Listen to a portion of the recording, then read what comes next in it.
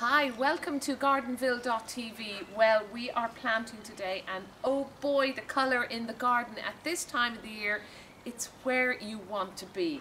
What is this magnificent plant? This is a candelabra primula. Now, you brought me this. I couldn't tell you exactly which named variety it is. I'll be honest, I bought this at the side of the road earlier this morning. There was a guy up selling, he's got a garden centre and he comes up and he sells these plants from the garden centre up in the local village, and I stopped and I said, oh my, his colour range was fabulous. This jumped out at me. Just look at it against your Great combination. Now, it's a candelabra primula. These candelabra primulas, they like a moist soil. Yeah. They'll take a bit of shade, and you can grow them actually on a stream side, in a bog garden almost, or in the border. Just don't let them dry out. And divide them frequently, because as all primulas, vine weevil are very fond of the roots. So if you keep dividing them. Now let me catch you there. Vine weevil, what are we talking They're about? a horrible little hard-shelled beetle that lays its eggs, and the grubs like to live on the roots of certain plants. Oh right, so it'll actually destroy the plant. It'll actually destroy the plants. Oh, they suddenly start to wilt and you pick it up and there's no roots. It's vine weevil. Okay. Planted out in ordinary garden soil, that'll be less of a problem than if you're growing stuff in pots in a compost. Oh right, okay. So, how big now? You've gone for quite a big hole here. Yes, now these like a bit of peat in the soil, so I put plenty of compost in. The hole you always make quite a bit bigger than the actual pot ball. Right, Just gives the roots a chance to make their way out into the soil. Now what about helping those roots a bit? Do you need to No, these are lovely fresh roots here, and they Okay. haven't got wound around the pot or anything. They're not, Okay, so not they're pot bound. Oh No, right, it's fine. okay. Okay? Yeah. So in we go. Now you've put some peat into the, moss peat into the soil, Susan. Yeah. Why is that? That's because primulas like a bit of peat in the soil. They like a bit of peat moss in the soil. Okay. And I've mixed it through the soil that I'm backfilling with as well. Oh right, okay, so it's not just sitting on top. Yeah, okay.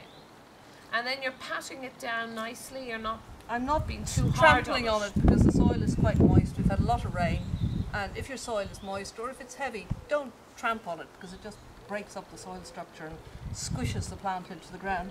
You know, you don't realise how delicate the actual plant is when you're planting it in. Sure you don't. Well, it's not so much they're delicate, but their roots like to, are quite small, so they like to be able to make their way out into reasonably sort of friable soil as opposed to really compacted, hard, solid stuff.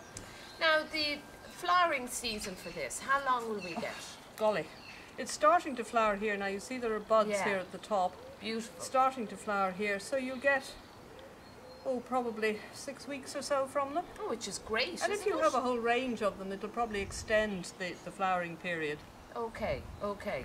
And feeding or anything that we need to know? Don't mulch over the crown, but mulch around them with manure in the spring. Okay, when they're coming up again. To help it build itself up. When they're coming now, up again. watering. What about watering? Water in well, yep, I'll leave that to you. Well, you know me and watering now, Susan. I usually forget about my plants. But this is a magnificent, I think, very stylish watering can. It's a lovely watering can you've got, yes. It's the whorls, and I know you're very keen on this product. The Rolls Royce of watering cans for the gardener, definitely. And this watering can comes in different styles, different feeding units, doesn't it? Yeah, the rows, you can either get a spout on them, I think, which gives you easily for watering pots. Yeah. You go right down next to it. Now this is a very delicate watering can, isn't it? That's great, that rose, for watering seedlings or something in, or watering in. Because it's got such a delicate flow to it. Yeah. Yeah, okay. But here you can be a little more generous with this poor fellow here. Okay, now these watering cans are available at gardenville.tv. If you go on to our shop, which is packed full of fantastic things now for the garden, isn't it? Yeah, I mean the shop is terrific, and you can do your shopping in the dark, and it's great, and save you time when you actually want to be out gardening. So and delivery to your door. And if you weren't keen on a red watering can, well, there's a pink watering can, there's a blue watering can.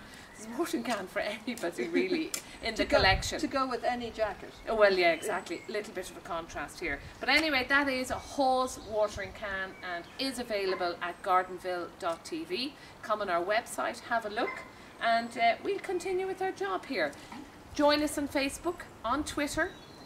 We'd love to hear from you. If you're planting and growing at the moment, come and share your knowledge with us at gardenville.tv.